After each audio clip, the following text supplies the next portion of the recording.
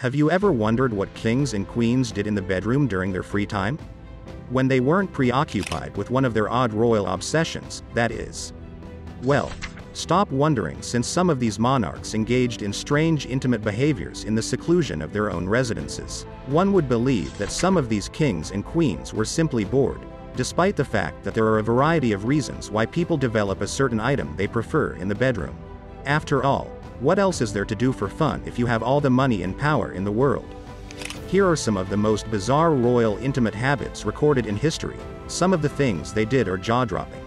Be warned. Herod the Great got intimate with his dead wife in honey. Herod was a legendary character in ancient times, yet few people grasped the extent of his troubles. Although he was married into the Hasmonean, Maccabee family, which dominated the region, and had a wife named Marianne, he was not a native Judean or a king. Marianne was a stunning woman who frequently made Herod envious. King Herod killed all he saw as a threat. His wife's beauty was a threat to him, therefore he assassinated her as a result of some plotting by members of his own family and adultery. Herod the Great loved his wife Miriamne more than anything. When he had her executed for a supposed affair, his grief knew no bounds. Despite her death, it was horrifying that he couldn't let her go. According to the Talmud, Herod kept her corpse, preserved it in honey, and continued to make love to it for an entire 7 years. King Edward VII made a sex chair. King Edward VII carried a variety of nicknames that reflected his personality. His family called him Bertie, a shortened version of his first name Albert. His friends liked to call him Tum Tum because he was overweight, but the eldest son of Queen Victoria was more widely known as Dirty Bertie and Edward the Caresser, due to his innumerable intimate dalliances and countless mistresses. Edward VII ruled England from 1901 until his death in 1910, marrying Princess Alexandra of Denmark in 1863 when she was 19 and Edward was 21. The couple went on to have 6 children and were said to be relatively happy, but whatever happiness they might have enjoyed did nothing to stop the king from being a rampant skirt chaser. His mistresses included the beautiful actress Lily Langtry, as well as Jenny Jerome, who later became the mother of Winston Churchill. His last, official, mistress was Alice Keppel, whom he first met in 1898. On the king's deathbed in 1910 he had written instruction for his staff to make sure she was allowed to visit him. The Playboy King Edward had a sex chair, designed by the French furniture manufacturer Soubrier. It allowed the king to get down with more than one woman at the same time. Looking at the chair today, it's not that simple to work out exactly how the thing functioned, although we can safely assume that the king had it all sorted. When a party was held at the palace, Edward and his friends would wait until the women had retired to their bedrooms. Then, they'd wait until the lights were out, creep down the corridors looking for the woman they wanted to spend the night with, and simply let themselves into the room of their choice. From the time he lost his virginity at the age of 19, King Edward was said to have laid with at least 4 women a week until his death at the age of 69. Nobody knows the real figure, but some historians claim the king could possibly have had between 15,000 and 18,000 women, allowing for the weeks when he was able to have intimacy with 6 or 7 women in one week. Let's not forget the king also had his special chair, allowing for multiple women at once. For 3 years, Juana, the Mad, of Castile traveled with her husband's body. Juana, La Loca, or Joan the Mad, the daughter of the renowned Catholic monarchs, Isabella and Ferdinand of Spain, not only inherited their thrones but also her family's mental health problems.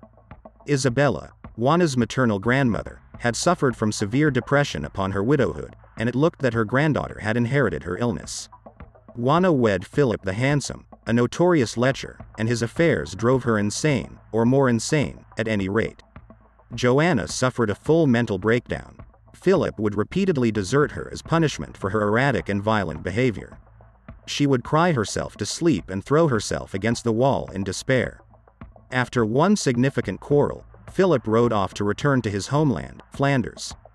Joanna desperately wanted to go after her beloved husband, but her mother, Queen Isabella, forbade it and had her locked up in the Castle La Motta at Medina del Campo. She spent days pacing around while babbling incoherently, refusing to eat or sleep. To regain her husband's attention, she ordered her maids to mix love potions, but this further drove Philip away as he considered it witchcraft. However, she remained utterly in love with him. In fact, A few days after the demise of her husband, she allowed his body to be buried, but only for a brief time. She had him exhumed, and when Philip's coffin was reopened, she leapt to his side and kissed his feet. From then on, Philip's corpse went with her everywhere. From 1506 until 1509, she traveled around Spain in a massive funeral procession while displaying his dead body. Until her father, Ferdinand, placed Juana in a monastery, she would not take a bath or sleep in a bed. Caligula slept with anyone and everyone, including his sisters. Caligula, remembered as one of history's most cruel and erratic rulers, was the third emperor of the Roman Empire. He was famous for his brutal and psychopathic actions. His name was enough to send chills down people's spines. Born in August AD 12, he was famous for his insane stories, including having relations with his sisters, his problem with impotency, his weird desires, and many more. Succeeding the Tiberius's regime, Caligula ruled for a span of 4 years.